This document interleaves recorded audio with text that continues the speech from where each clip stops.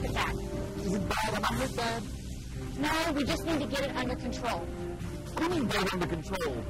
Well, blood loss from a wound can be controlled by applying direct pressure to the wound. That's the first thing we need to do. Take a clean pad if we have it and press it firmly against the wound and hold it there until it is controlled. Is this all I need to do to get the bleeding to stop? If direct pressure doesn't work and you can't reach the wound, try to apply pressure between the wound and the heart. Major arteries run very close to the skin surface at several points in your body. If you apply pressure to these points, you can restrict the flow of blood from your heart to your wound. If you're alone and you can't apply pressure by yourself, you can find something you can use to apply pressure to that point. Let's just make a tourniquet out of this. No, that's not a good idea. You should only use a tourniquet if you've applied pressure at the artery and the wound and neither has stopped the bleeding. A tourniquet should only be used as a last resort. Every movie I've ever seen, the injured people get tourniquets. This isn't a movie. The reason a tourniquet isn't good is that you may stop the bleeding, but you may also lose a limb. If you don't get rescued right away, that tourniquet is going to restrict flow of blood to your entire limb. And without blood flow to the limb, it will be starved of oxygen. The bottom line is this. If you leave a tourniquet on, you can lose the limb. And if you release a tourniquet, that rush of blood into your limb may reduce your blood pressure enough to send you into a deep shock, the kind of shock you can't take care of yourself. But I think you're going to be fine. It's not that bad. How do you know so much about first aid? Actually, I don't know much about first aid. You see, first aid is something you do to stabilize yourself or someone else until you get professional treatment. Since we don't know when we're going to get rescued or if we're going to get rescued, we have to take care of our medical needs the best way we know how. It's survival medicine, not first aid. What do you mean we might not get rescued? I mean, we gave them the Mayday signal. Somebody knows we went down, right? How long is this going to take? There are no guarantees that we're going to get rescued in a couple of hours, days, or weeks. So it's up to us to take care of ourselves the best way we can, and that's survival medicine. Nothing reduces our chances of getting rescued more than having an injury. That's why we use techniques of survival medicine to take care of injuries, so that we can put our energies toward more important issues, like building a shelter, signaling for help, and just surviving until help does arrive. Am I going to die out here? Not if you stay calm and be smart. If we use survival medicine to treat our injuries and illnesses first, we can focus on the task of getting rescued, and we are going to get rescued.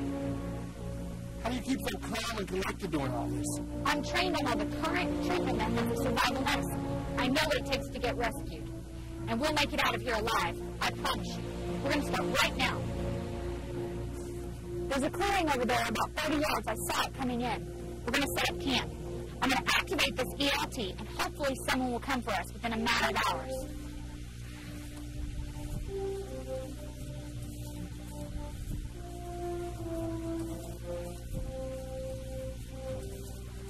Hold it. Are you okay? You didn't hurt your foot when we landed, did you? Nah, just a few blisters I got running around the lake this weekend. And these shoes aren't helping. In a survival situation, it's important that we take care of something like that right away. Let's take a look at those blisters. Blisters can cause you a lot of grief if you don't take care of them right away. If you feel your sock or shoe rubbing, you need to stop and take care of that problem immediately. Hand me that stick so I can pop this thing open. Oh, no. No way. You don't want to drain the fluid. You see, your body creates blisters as a protective reaction over an injury. For this reason, you need to leave the blisters intact. But just protect them with a clean bandage. You definitely want to take care of your feet. You want to make sure that you keep them dry, even if that means stopping what you're doing and airing them out every now and then. Not only are your feet prone to blisters from walking, but you need to be careful of getting blisters on your hands, too.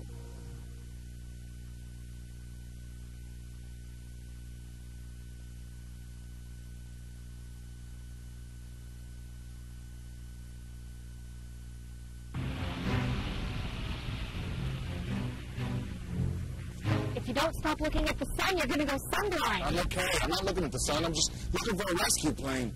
You may not realize it now, but sunblindness can sneak up on you. You can make it through the day without any trouble, only to be struck with burning, watery eyes, poor vision, and a headache as soon as the sun goes down. When you feel these symptoms, it's too late. You can expect an entire day of painful eyes or even blindness. And then all you can do to protect your eyes from further exposure is to lightly bandage them or stay in your shelter with your eyes shut. You could probably put something cold on them and make them feel better. But my point is, sun blindness will ruin your day. You need all of your senses to get rescued. Otherwise, you're going to sell yourself short. If you're squinting right now, you need to stop looking at the sun. Well, what happens when it's super bright out here and we don't have any sunglasses? You take a piece of heavy cloth, thin bark, or even a bit of aluminum foil. You just cut or tear a piece about 1.5 inches wide by 6 inches long and out. Out of that, you cut narrow, horizontal slits so they will be centered over each eye. Then you tie the strip over your eyes like a mask.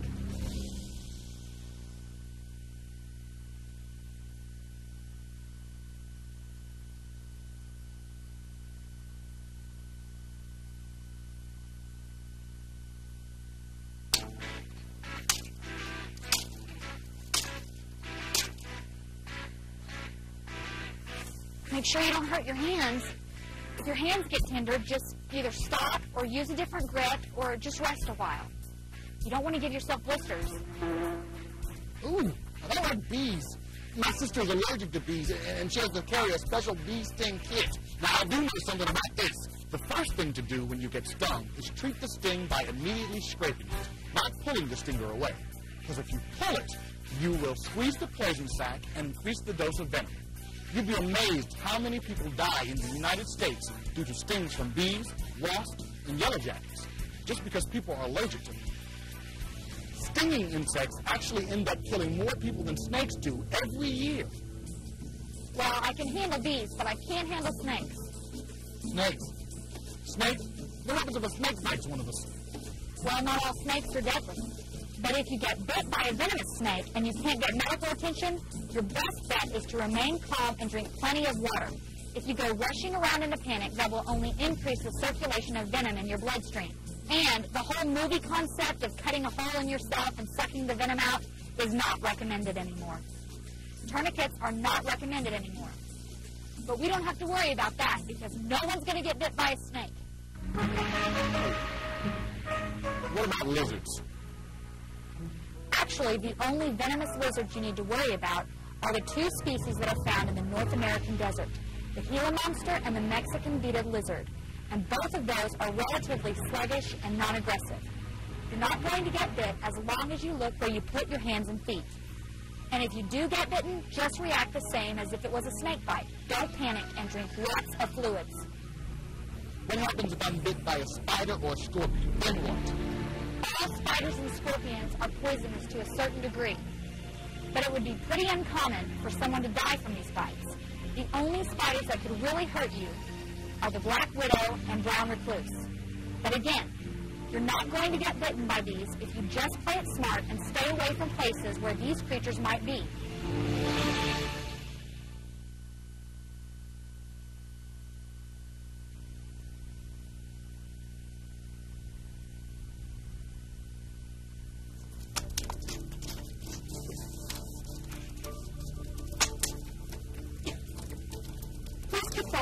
We need to keep ourselves and the camp area clean and neat.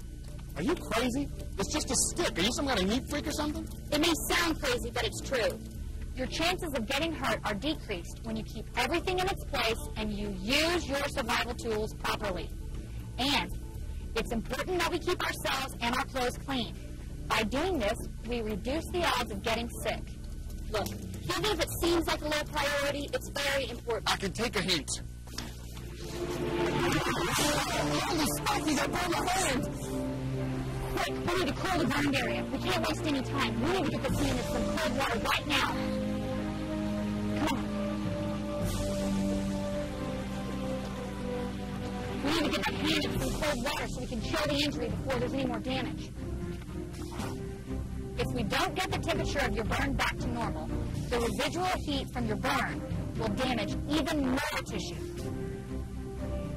Man, I'm really messed up. Burns are serious, especially out here.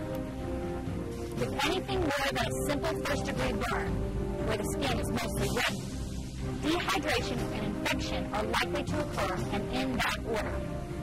Pain and trauma to the circulatory system near the burn can cause shock. Dehydration is caused by the loss of body fluids in the burned area, meaning you will have to increase your water intake. The loss of skin, along with having favorable conditions for bacteria, pose a high threat for infection. What happens if it gets infected? Infection is almost uncontrollable in survival situations, but it takes a day or so for the infection to set in. Oh, no. Here, let's take a look. Is it bad? All burns, regardless of severity, are handled in the same way out here. Without sterile conditions and medical gear, we're very limited as to what we can do for a burn after. Oh. We've already cooled it. Now we have to get it clean. That calls for a little soap and water. The trick is not to make matters worse by disrupting the damaged tissue. It is very important to keep the burned area clean and protected. We have to use the most sterile dressing we can find. Lucky for you, we have a medical kit with sterile dressing. Otherwise, we would be trying to boil some of our clothes to use as bandages. Oh, this really hurts. Am I going to be okay? Pain is just going to be a problem you have to deal with. But you're lucky this time. The burn isn't all that bad. Now listen, you're going to have to pay attention to me and remember what I told you. It's life or death out here, and everything you do is going to impact our survival. So if you want to live, you're going to have to get smart in a hurry. There are no second chances out here. You're right. I'm sorry. Feels like you have a slight fever. Oh, good. Now I'm getting sick. Fever is simply a symptom of another problem, maybe even dehydration. In your case, it's a symptom of your burn. So there's nothing to worry about? I didn't say that. A fever can be a problem. So what can we do for it? The best thing we can do for it is to take aspirin according to the directions and drink plenty of water. Here, take these.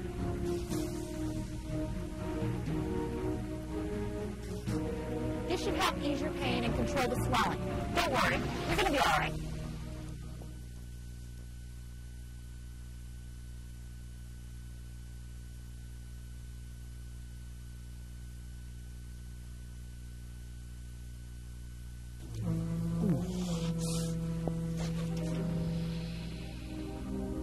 Is everything all right? I just don't feel so good. I don't remember what I ate, but it's not agreeable to me well. Could you just give me a minute? Oh, keepers.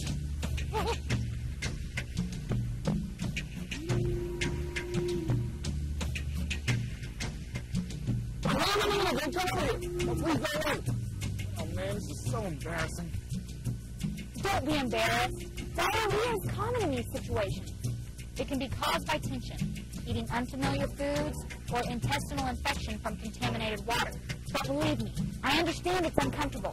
It can keep you in those bushes all day long. But most cases of diarrhea are relatively easy to control. I don't have any medicine you can take, but I am going to get some charcoal from last night's fire. Believe it or not, it doesn't taste all that bad. Diarrhea can be harmful to you out here because it can make you really dehydrated. The only way you can combat this is by drinking lots and lots of water. A couple of teaspoonfuls of charcoal should help you get back into control, okay?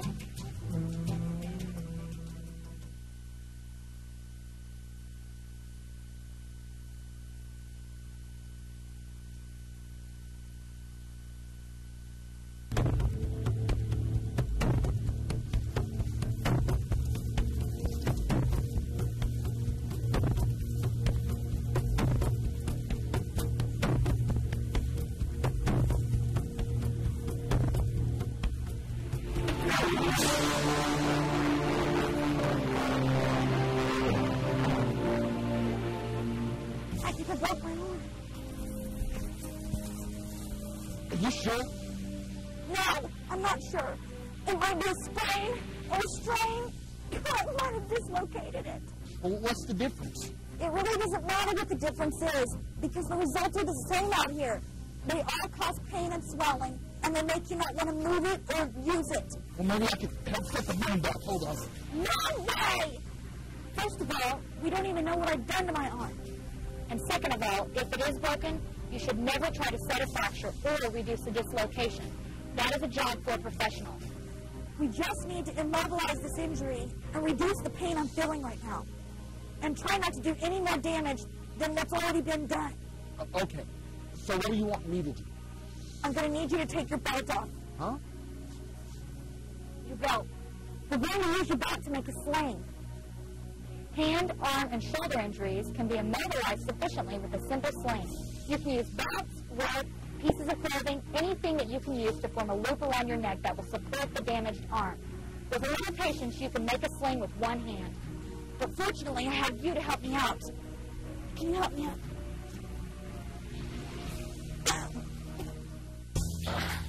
Are you going to be okay? We just lost some of our survival equipment. No, we didn't. We left all our survival gear back at the campsite. What are you talking about? I'm talking about my arm. Injuries like this are just like losing a piece of survival equipment, because it's going to be hard for me to light a fire and help with rescue efforts with the use of only one arm. Man, what would have happened if one of us had broken our leg? Oh, if I'd broken my leg, we'd be in big trouble right now. We would have to figure out a way to make a splint.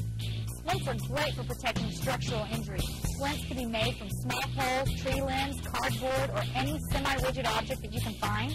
You can even use an uninjured leg as a temporary splint. But you're not going anywhere if you do that. So I could go over there, get a couple of limbs, and put them together, and that would be a splint? No, you need to put more work into it than that. You would want to put a little padding in the splint to prevent painful pressure or abrasion.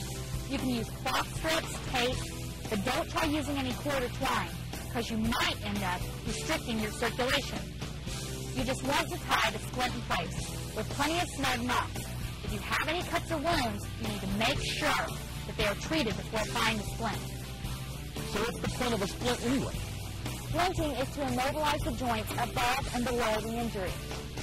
And if that's not possible, a splint should just prevent any movement in the injured area. And if you hurt your third ankle, be sure to keep your shoes on for support.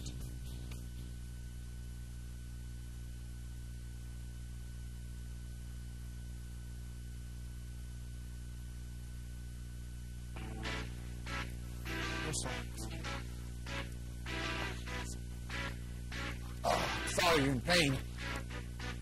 My arm really hurts when I move it this way. Well, don't move your arm that way. You're exactly right. The pain is telling me I shouldn't move my arm like that. Pain is our body's way of reminding us that we need to rest a certain part of our body. Under normal conditions, this is a good thing. But when our life depends on our ability to deal with problems out here in this survival situation, we may have to ignore that warning. But serious pain associated with injuries is a separate problem in itself. What do you mean? Being in a great deal of pain can keep you from doing what you need to do to get rescued. You seem to be handling it pretty well. Different people have different sensitivities to pain. For me, I'm looking at this pain as a temporary discomfort that can be tolerated. I'm keeping my mind busy thinking about how we can get rescued, rather than thinking about how bad this arm hurts. Naturally, I want to avoid aggravating this pain and what's causing it. But I'm going to keep my mind on the goal, and that's getting rescued. And we are going to get rescued. I need you to do me a favor. Sure, what is that? You're going to have to keep your eye on me, because I could go into shock. Severe pain does weird things to a body. You mean the pain in your arm could cause you to go into shock? Many things can cause a person to go into shock. Bleeding, severe pain, burns, allergies, infection, and even psychological trauma caused by seeing yourself or someone else injured. Regardless of the cause, the result of shock is the same. If you've ever experienced shock, it's highly unlikely that you'll forget the symptoms. You feel lightheaded, weak, and nauseous. It is sort of a surreal feeling. But that's only what it feels like. You need to pay attention to what it looks like. If I were to go into shock, you could tell, because my skin will be cold and clammy, my breathing will be a little crazy, it may be quick and shallow or irregular, and it may even cause me to gasp for air. My pulse will be weak and rapid, I'll be nauseous, and I may vomit. And most likely, I'll have some type of mental confusion. There are more severe symptoms than this, but the idea here is if you don't catch and treat the symptoms of shock, then situations will get a lot worse. That's why it's important for you to watch me closely. What happens if you go into shock? How do I treat the symptoms? The standard way of treating shock is to control bleeding, if there is any. Drink plenty of fluids, but don't try to give someone water if they're unconscious. You'll drown them. Try to lay them down, preferably with their head slightly lower than their feet. and have them rest until their symptoms pass. If they have a head injury, you would need to elevate their feet without lowering the head and keep them warm. Use extra clothing, sleeping bags, blankets, whatever might be available to maintain their body temperature. Look, I don't want you to go into shock because I don't think I can do this without you. Ever since we crash landed, you've been taking care of me and doing everything right, and I've been doing everything wrong. Remember, our situation is not permanent. The ultimate goal here is to get home. We are going to get home. Besides, you basically know everything there is to know about survival medicine. We are the doctors out here. We just have to look out for each other.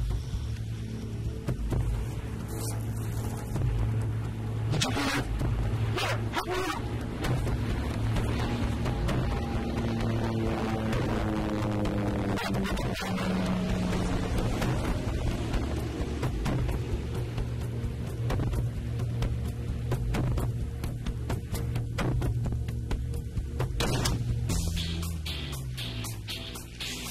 Can you believe that?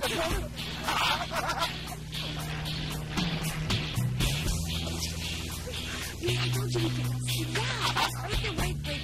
Yeah, oh yeah. There's a lucky